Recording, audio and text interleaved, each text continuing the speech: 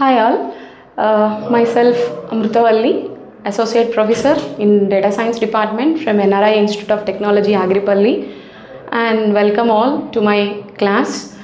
In this video, you are going to learn about the comparison of file system and DBMS.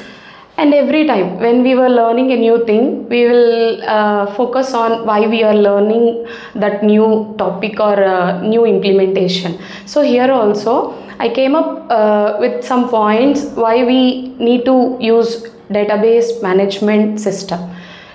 To know that, we need to know the differences between the existing system file system and DBMS. The prior one for DBMS is file system. So the first difference here is, in terms of definition I am speaking, what is file system? So when we want to store some information, we can store the information in a notebook also manually. But why we prefer to store the data in digital format in the form of a file is, there are some advantages like security or the other things. And here also, when we want to store some data in a file, in a folder or in a directory, we need a file system which can organize and manage the data, and this file system is a part of the operating system, which otherwise we speak it as the system software. And coming to DBMS, it is the one which can organize and manage the data that is present in tabular format in a database. And the second difference here, it is mentioned as unstructured data, and here in DBMS we speak it is structured data. And why unstructured data is, the data can be in any format. Suppose, let me take an example.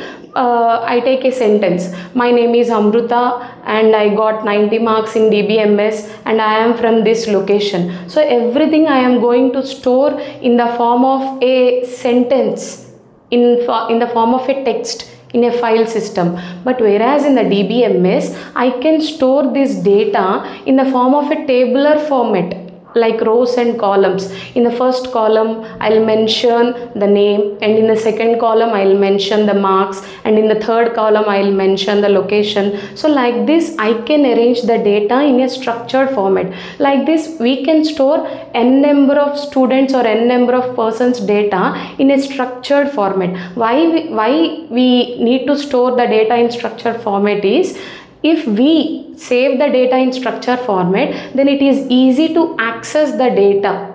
We can manage the data, we can update the data. So that's the reason we go for DBMS, where we can store the data in structured format, structured data. And the third difference here I mentioned is decentralized and centralized.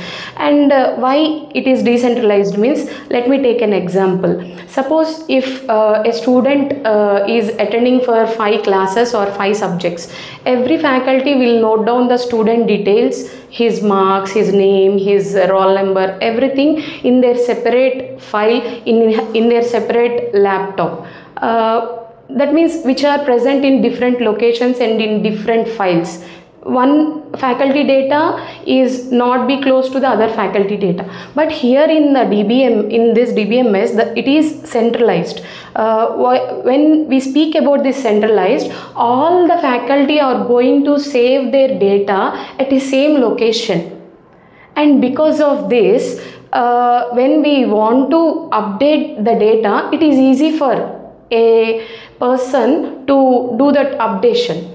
And coming to the next one, user access limited. Definitely, if the data is stored in the form of a file, only one user can access the data at a time. But when we store the data in centralized format, then n number of users can access the data at a time. Suppose, let me take an example that every college is having some portal, exam portal or some other portal, where students can see their marks and details at a time.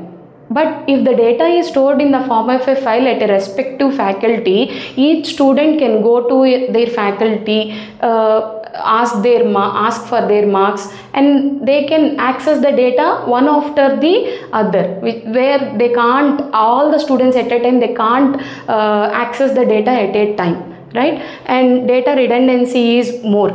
Definitely, if 5 different faculty are storing 5 different files of data, and the data is same, every faculty is storing data of all the students in 5 different files, the data is same but stored in different files. That means there is a duplicate data. There is a duplicate data is repeated, that we speak here as redundant data. But whereas in DBMS, all the faculty are storing the data at one place, at one location, so there is no chance of duplicate data or repeated data. And followed by inconsistent data. Why I am saying it is followed by is, suppose one student came to one faculty and updated his phone number, but he didn't intimated the change in phone number to other faculty.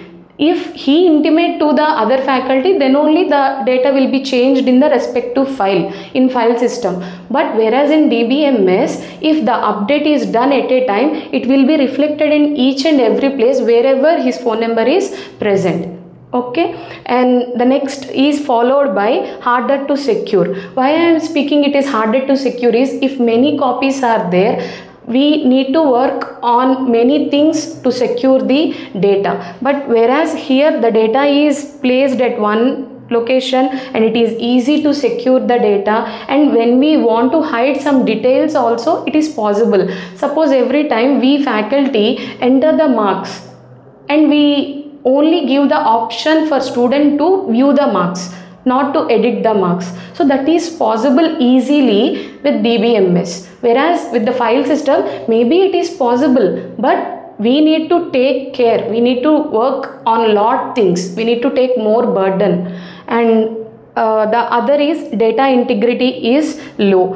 Why data integrity is low is, when the data is accurate and when the data is consistent and when the data is reliable, we can speak the integrity is high. But here in file system, we can't be sure that the data can be accurate and reliable. Suppose again I'll take an example. If we enter marks for a student, if I enter a mark like 101, it is not a good mark actually. Why? Because marks cannot be more than 100. We know that, and that indication is possible easily in the file system, but in the DBMS, but not in the file system.